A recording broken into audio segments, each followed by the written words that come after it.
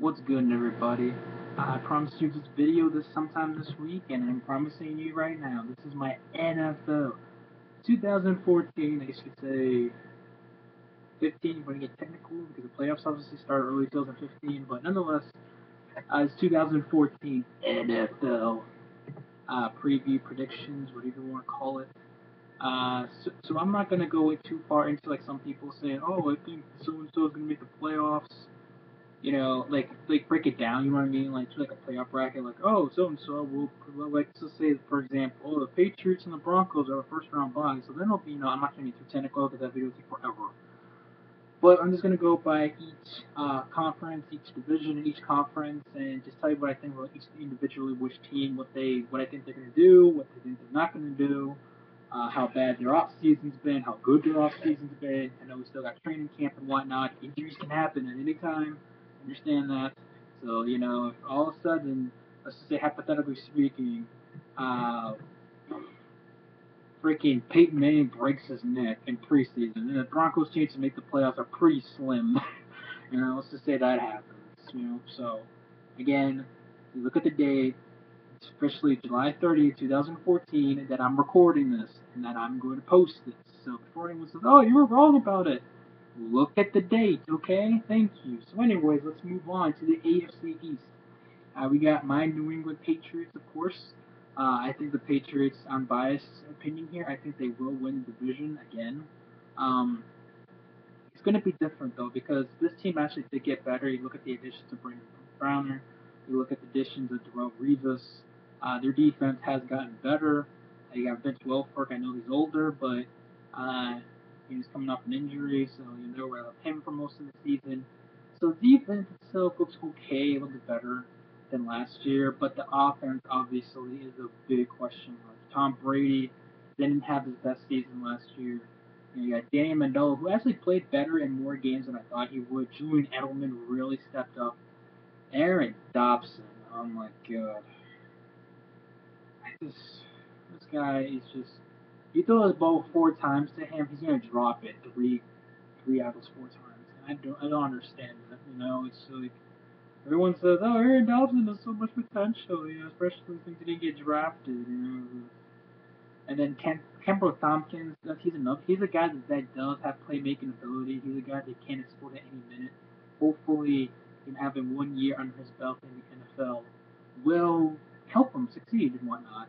And of course, the other big question mark is, kind of like who's the running back per se? Because I think the thing is, this year more than ever, it feels like to me personally, there's a lot more running back by committee kind of teams. You got the Jets, you look at the Patriots, you look at unless you have like an Adrian Peterson on your team, for example, you're going to have a running back by committee. Let's face it. And then of course, you look at Rob Gronkowski, one of the top star players, not just on the team, but I honestly believe in the NFL too.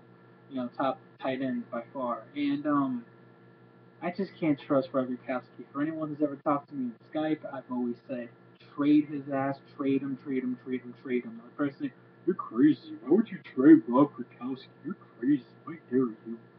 For a guy that's getting paid that much money, and I know Robert Gronkowski has a lot, he's a great, talented tight end, but the guy cannot stay healthy year after year. To me, he's sort of like, in NBA terms, the NFL version of Derrick Rose. He's a great player, but the guy cannot stay healthy. So it's just like trade this guy for maybe a top pick in the draft, and let's see how that goes. Or something. Trade him for, I don't care. Trade him for a box of cookies. I don't care.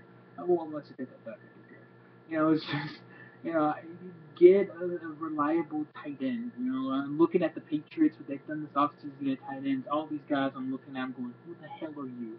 Because, I seriously have no idea who they are. But anyways, so that's the thing with the Patriots. The Dolphins are gonna be garbage. I'm sorry, the Dolphins are gonna suck. I'm sorry if you're a Dolphins fan, but you guys are gonna blow this year. All right, Nusha Moreno is basically done for the year, and all he did was like take one snap. He's like, "Oh, my body." Ryan Tannehill's a horrible quarterback. I'm sorry. And then people say, "Oh, the Patriots wide receiver core, they got nobody." Look at the Dolphins. with freaking Brian Hartline's your number one wide receiver, there's something wrong, especially when you spend all that money on Mike Wallace. Really? And then you look at that defense. Oh, we got Cortland Finnegan, who freaking sucks now because he's getting older and he can't cover for squats. I mean, that Dolphins team is just bad. Like they're top picks in the draft. Miami Dolphins, look out. The New York Jets. Now, I've always trusted Jets because I've always said that they're kind of like America's joke of a team for the NFL because of how much hype they get. But with that being said, they're a better team this year. You know, I'm not gonna lie. I think Geno Smith's gonna do a bit better than he did last year. Yeah, Michael Vick, obviously. But to me, when Michael Vick's your quarterback, you know, he's a guy that's been long history of getting injured. It's like, you better get the number three quarterback real warmed up soon. That's another team, like I said, that has a running back by community. I honestly believe Chris Ivory is the best option there, but I know a lot of people like, you know, what I forget who else they have on the team. Let's say Mike Goodson, but I could have sworn they freaking cut him. So that's what the Jets. The defense, it's Rex Ryan's defense. Rex Ryan's defense is always going to be good. I mean, it's Rex Ryan. The guy's a genius when it comes to defense. And the offense is like, what's this? But with that being said, so and look at the bright side, guys. Mark Sanchez is no longer on the freaking Jets. There you go. So then you move on to the Buffalo Bills, and honestly, on paper, I honestly thought the Buffalo Bills would be the biggest threat for the Patriots in the AFC East. But with Kiko Alonso's injury, it kind of just flattened things a little bit. You know, CJ Spiller, I think, let's face it, he had a disappointing season last year. Brett Jackson overperformed over him. I know they traded away, God, what's his name? Freaking wide receiver. He was there forever. He's a prick. Basically said the freaking, oh, they should have bombed to like stadium. The Boston Marathon. God damn, it take forever trying to think of his name. So they got rid of that one wide receiver that was the top wide receiver. I see his face, but I forget the name. But you know, they did do pretty good in the draft. So you know, I think the Bills are looking at a possible 8-8 season, maybe 7-9. You know, a team that's at 500, barely under. So they're not a horrible team, but it's just that they still got some inexperience in EJ Manuel and whatnot. So they move on to the AFC North with the Cincinnati Bengals. The Bengals every single freaking year. Oh, we're gonna go make the playoffs and then lose in the first round. Like, seriously, am I the only one that gets tired of this crap? Like seriously, I don't care about the Bengals, and I'm getting tired of this. Freaking Andy Dalton to me is he's a decent quarterback. I mean, I'm not gonna say he's like bad or he's good. I'm gonna say he's an okay quarterback. Obviously, it helps when you got one of the best wide receivers in the game to me, and AJ Green. But what else do you have there for throwing wise? You know, for him. Ooh, Tyler Eifert, a mediocre tight end at best. Like, no, you got to be kidding me. So then you look at that, you know, and then you look at the running back. It's like, again, running back by committee. But Jarvis Green Ellis, Giovanni Bernard, and freaking that other running back, I forgot who they drafted in this past draft. So it's like, of course you got Geno Atkins, who's a very good defensive player, and the defense, you know, not too bad.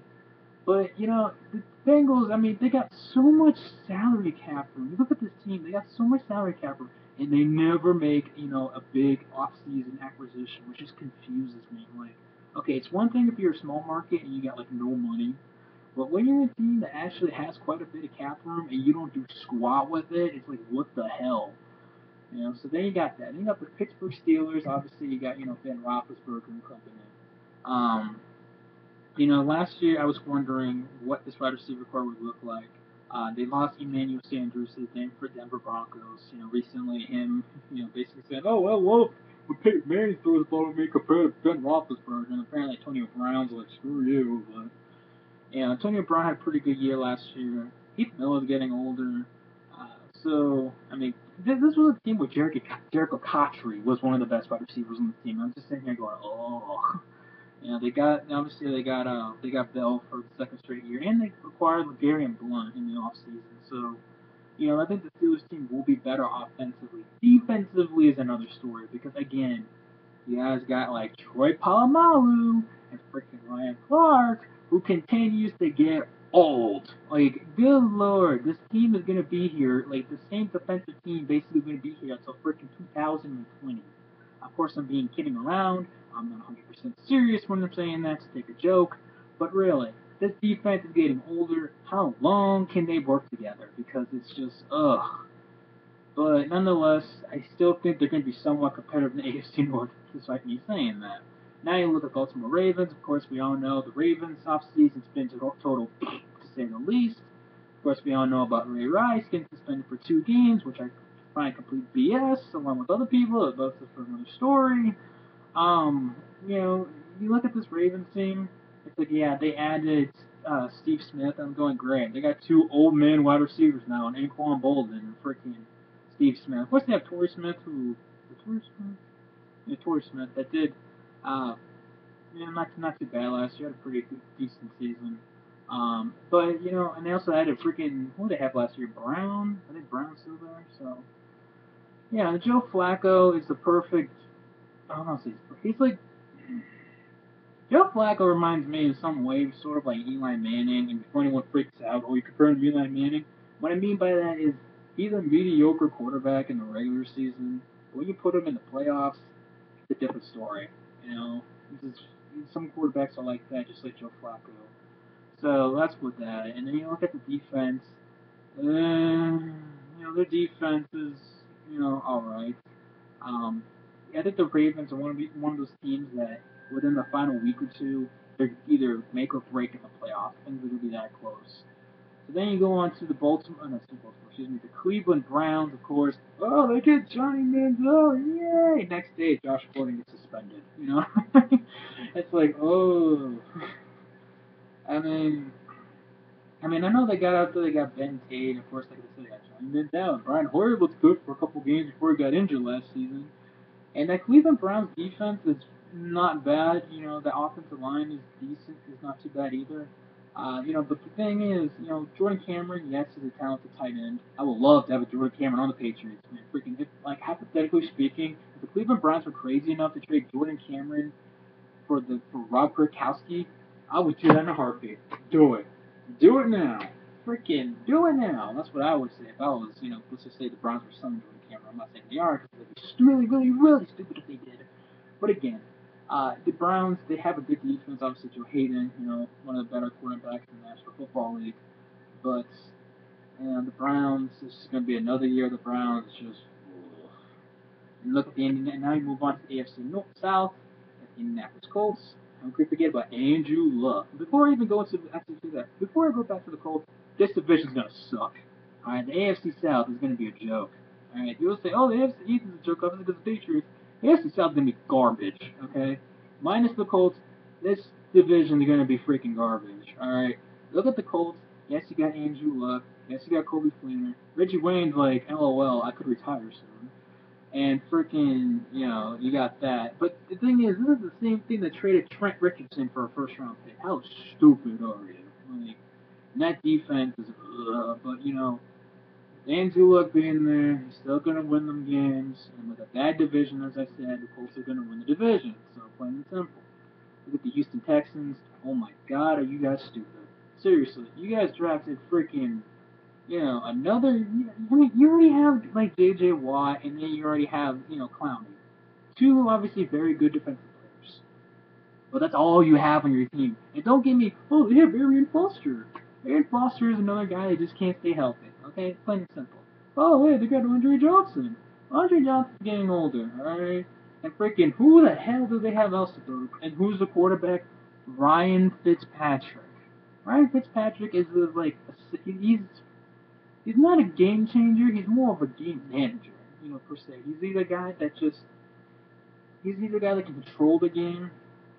If his defense is helping up, and if he has a good running back, he can control that kind of game. Other than that, nothing special for the Houston Texans. I mean, granted, they're probably going to win more than 2 games. I hope that God they win more than 2 games. You'd think they would, but yeah, that team's gonna. Ugh. Look at the Tennessee Titans. You still have that question mark over Jake Locker, very athletic, very talented quarterback. The guy, again, keeps getting injured, I swear. I know a buddy of mine who's a big Titans fan. He always trips around saying, I'm sure you guys heard on James Carter TV,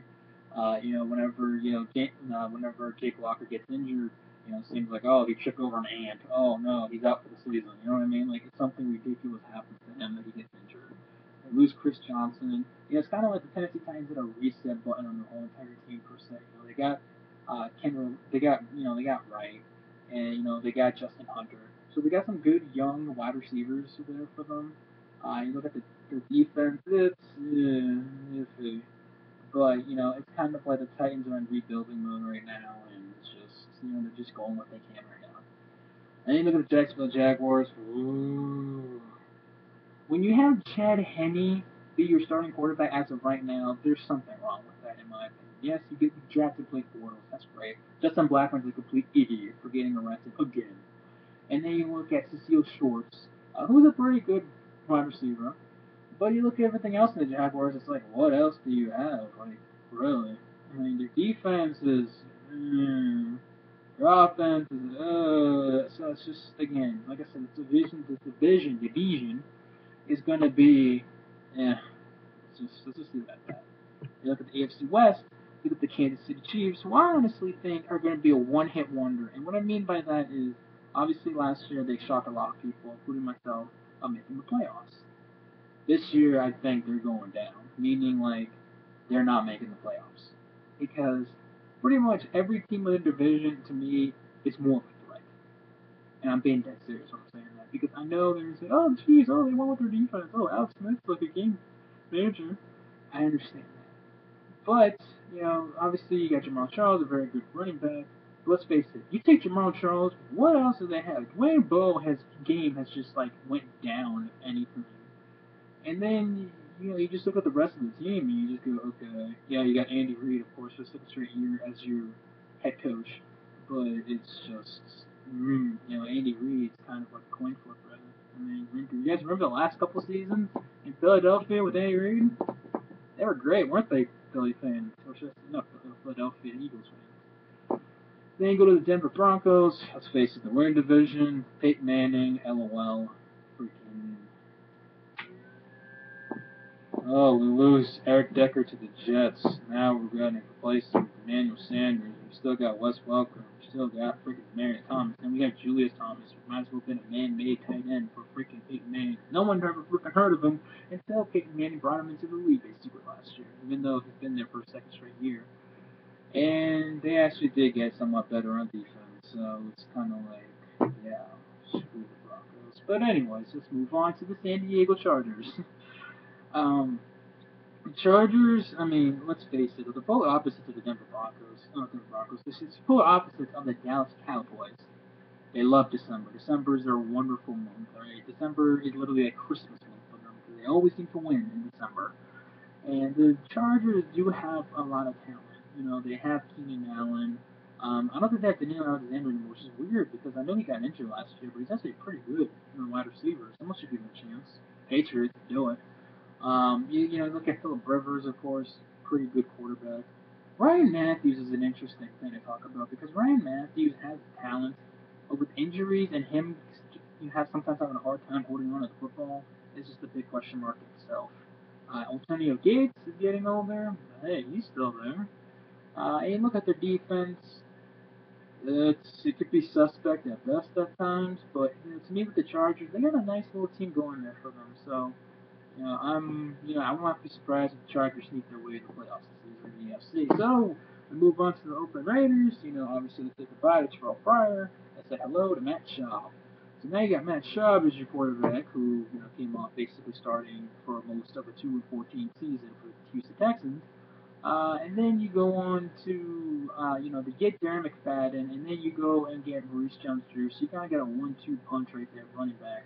Problem is, both guys have a big history of getting injured. So it's like, oh, Darren McFadden gets hurt. Oh, Maurice Jones-Drew. Oh, he's hurt. Who's a third-string running back? So it's just, and it's just okay. If you look at the Raiders, they look like not a bad team, but in a tough division, and with them being the Raiders for so damn long, it's kind of hard to trust them. And plus, apparently, there's a rumor, oh, they could go move to San Antonio. So, it's JD Venom, there you go. That's with the AFC. Now, quickly, we go to the NFC again. I'm sorry this video is getting long, but you get the point.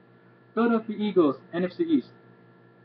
I think the Eagles, a lot of people saying, oh, the Eagles are going to win, the Eagles are going to win, the Eagles are going to win the division. I think they have a shot at winning it, but I still want to see more of Nick Foles, and a lot of people are like, oh, Nick Foles is a great quarterback. I don't think he's a great quarterback. I think he's as of right now, he's a talented quarterback, but you got to see more of him.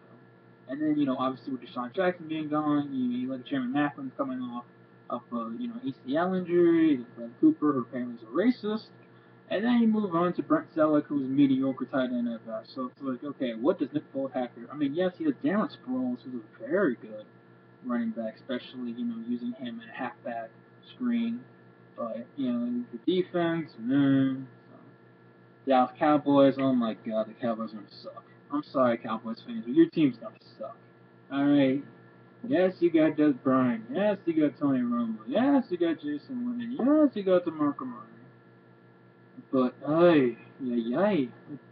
Really, your defense. What the hell did you guys do? You got worse, if anything. And your defense was even that good last year. That's the scary part. With the Redskins, obviously, we all know RG3 coming off of injury, but he does have a new head coach, Mike Shanahan, gone, so that drama's done. For Morris, they added Deshaun Jackson along with Pierre Garçon. I mean, in the defense, I feel it's gotten a bit better. So, with that being said, the Redskins honestly have a very good opportunity. If RG3 stays healthy, they have a very good opportunity, in my honest opinion, of winning the NFC East. Look at the New York Football Giants. I mean, what can you say? You got Ruben Randall, you got Victor Cruz, you got Eli Manning and company.